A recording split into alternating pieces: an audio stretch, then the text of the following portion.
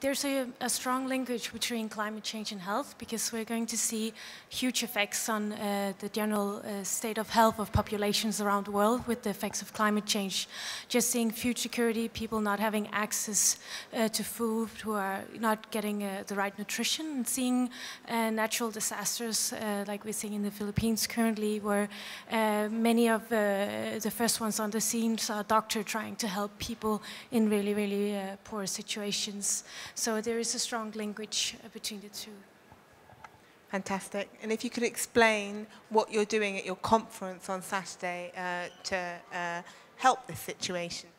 Yes, so IFMSA, our abbreviation, we sit in a global climate and health alliance together with a lot of other organizations that focus on health. The World Medical Association, World Health Organization, Health and Environmental Alliance, and a lot of other organizations. And this Saturday we are hosting a summit that looks at the linkage between health, between climate and health, try to put focus on it.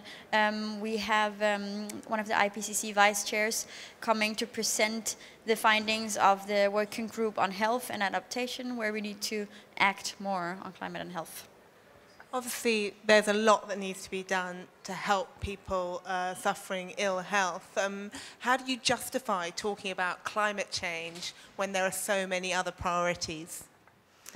I think it's extremely urgent that we talk about climate change now, because now we have time to act.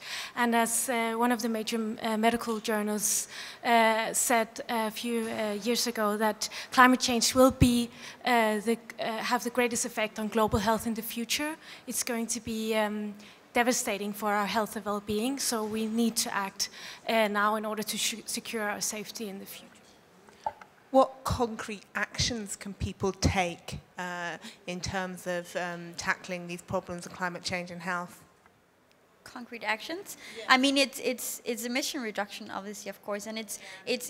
I mean, for instance, we're here in Poland, where all the energy, or a lot of the energy, comes from non-clean energy. They come from coal. 6 of the major European cities that are mostly polluted are in Poland, and it's very bad for, like, first of all, you can get acute respiratory diseases, but also secondary pulmonary cancers. So we need to take action and have our governments invest in clean energy for us. That's the mitigation front. And on the adaptation front, what can countries do to prepare for the challenges of climate change? I think Sean. Okay. For instance, if you look at Europe again, where we're in Europe, one of the challenges we have is, for instance, heat waves and cold waves, and it's important during heat waves to have early warning systems to warn elderly that are sitting alone in their houses that we have a heat wave coming on. It's important to have disaster preparedness. So I think that's one of the major messages, where we can prepare on the concrete level and on the adaptation side of it. And then it's also, again, more long-term, looking at health systems. And health systems in general are one of the biggest emitters of our country, so that's, again, mitigation. But it's one of the biggest emitters, so it's investing in greener healthcare systems. There are a lot of issues that you're going to have to take into your summit on Saturday. What are the one thing from both of you that you hope to achieve at the summit?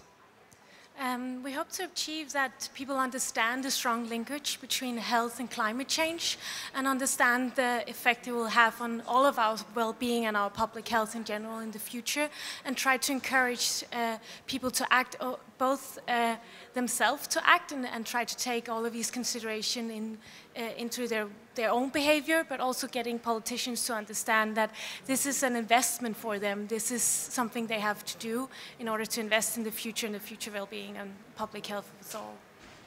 And to understand that climate change is an exacerbator of a lot of current issues, health issues in general, but also development issues, and it's important to invest in climate change and mitigation in order to tackle those, and they go hand in hand. So when we invest in that, we also see better health for our people.